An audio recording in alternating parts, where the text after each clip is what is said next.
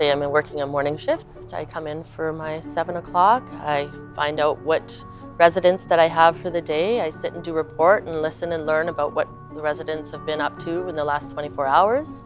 I go and get my cart ready, check on each one of my residents. We wash them, we dress them, we brush their teeth, we comb their hair, we sing to them, we talk to them, we take them to the dining room. Breakfast, you'll assist feeding. After breakfast, it's toileting and getting them to recreation. Maybe there's bingo, maybe there's exercise, maybe they have physio appointments.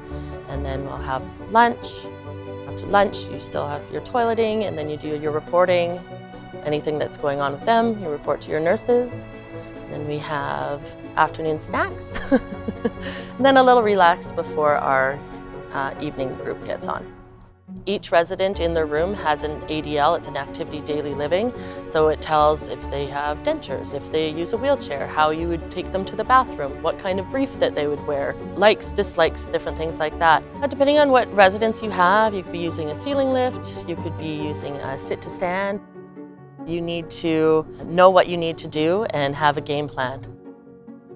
It's a great profession if you've got empathy, if you love looking after people, a lot of fun, and you meet lots of great people.